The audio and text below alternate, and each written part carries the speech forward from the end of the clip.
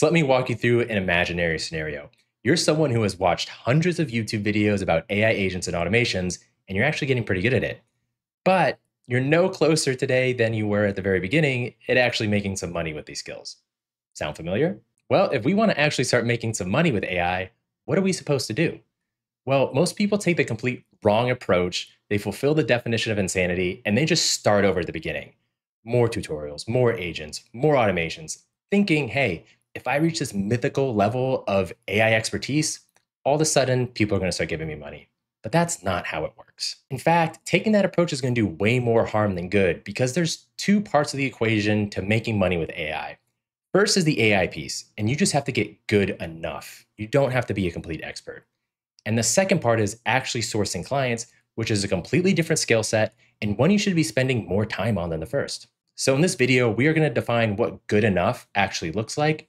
And then we're going to talk about the second part, sourcing clients, how to do it, what those funnels look like, so you can actually start capitalizing on these AI skills you already have. So if you're somebody who's trying to start their own AI agency, wants to actually make some money in the space, this video is for you, and let's get started. Take a look at this personal assistant AI agent. If I asked you to explain to me how this thing works, and you can do that, then you know enough about AI to start selling AI solutions. Do you need to know how to build personal assistant AI agents? No, because nobody buys these things, no matter what YouTube tells you.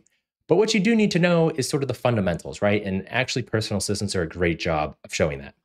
What do I mean? First of all, you need to understand how APIs work, right? Because every single client's going to have some sort of API that they want put into an AI agent, and it's going to differ from API to API. But if you can look at this and I say, hey, here's a Tavily API. Can you explain this to me?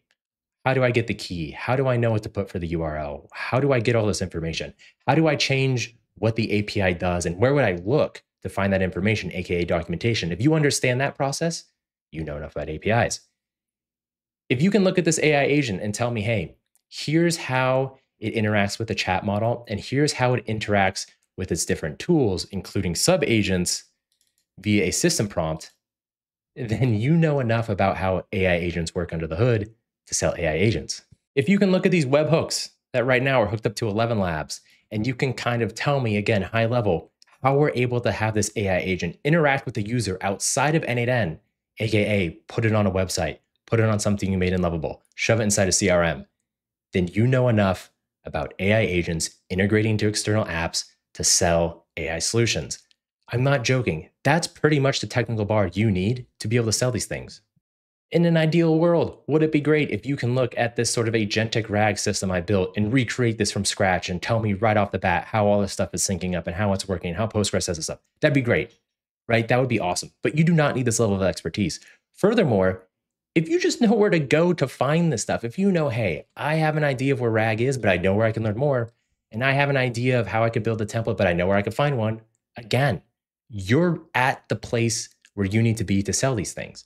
And if you don't know that, well, first of all, I would take a look at my 5-hour N8N masterclass, like get the AI fundamentals. If you go through that, you honestly know enough. And if you're like, well, where do I actually go to find these things? For me personally, that would be Perplexity. This is where I go whenever I have a question about, well, some client wants some sort of system, but I've never done it, but someone else definitely has. This is where I go. I just explain the system I want. So let's say I was looking for agentic RAG system with Supabase in N8N example. Maybe some client wanted something like that. I would just search for it.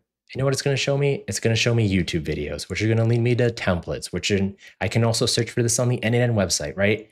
You have to be able to know where to go when you don't know something, right? That is the technical bar you must pass to be ready to sell AI agents. That's it. Nothing more. It's not crazy. You're probably already there. And so, like we talked about in the beginning, the first half of this making money in AI piece, the AI expertise stuff, it's not that hard. It's not too crazy. And you're probably already there. Can you look at this? Can you explain the relationships? And you know how to tweak it to get it to where a client would pay you for it? If you can do that, you're ready to go. So that brings us to part 2, which is sourcing clients, right? Nobody cares how good you are at creating AI automations if they don't even know you exist. So how do we get them to know you exist? Well, there's 4 main funnels. First is your warm network. Second is cold outreach. Third is freelancing websites. And fourth is social media. All four of these pay off at different speeds. They require a different amount of work up front. But the big thing is you need to do all four of these simultaneously at the beginning because A, volume is your friend. B, you're going to suck at all of them. So you need to start practicing. And C, you have no idea which ones will work for you in particular. And so you have to cast a very wide net. And then over time, as you figure out what works, then you double down on it.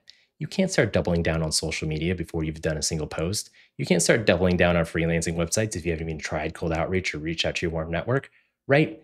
You got to try them all, which is why it's so much work at the beginning, but it pays off in dividends if you actually commit. So first things first, your warm network. We're thinking like LinkedIn, we're thinking our friends, family, coworkers, someone you've actually talked to in real life and actually cares about you. The big thing with the warm network is this. It's not a hard sell. You're literally going to talk to your friends and family and you're going to say something along the lines of just like, hey, I'm just starting this new business. I'm starting this new AI agency. This is what it's about.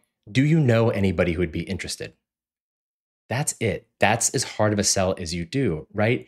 And hopefully they'll be able to read between the lines and understand, oh yeah, this guy, he creates personal assistants, he creates Rex, he creates AI stuff. Maybe I'm interested, but maybe I'm not. I know a guy, right? You want to get in with your warm network as soon as possible because it pays off the fastest. The warm network is going to give you more work more quickly than cold outreach, freelancing, or social media ever will.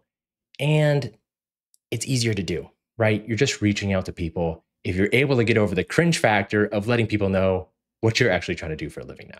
Number 2 on the list is cold outreach. And for this, we're thinking of things like cold email campaigns. You're talking to people who have no idea who you are, and you're trying to let them know what you're doing. Now, this is a great place to start actually putting these AI automations that you've spent way too much time learning into effect. For example, do you have some sort of lead generation automation? You should. People love to buy those.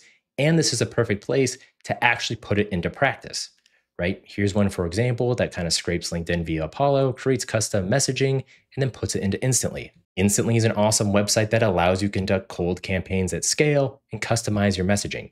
Here's the big thing when it comes to cold outreach. You need a ton of volume, minimum you're sending out 1,000 a month, and you need some sort of way to write good copy, which is the actual emails themselves. How do you make it sound like each email was a one-for-one, that you just emailed them, did research on them, and they weren't one dude out of 1,000 that you actually looked up? Now, third on the list are freelancing websites. We're thinking Upwork or Freelancer. These are websites where you bid for jobs. Now, they can sometimes get a bad rap, but understand there's leads there, they have work, they have money, and they're all in one place. There is a benefit to it, especially at the beginning, because not only are you bidding on work, what you're really doing is you're learning how to pitch yourself, who you are, what you're about, why they should care, and why you're right for the job. That is something like all of these skills you're going to suck at really badly at the beginning.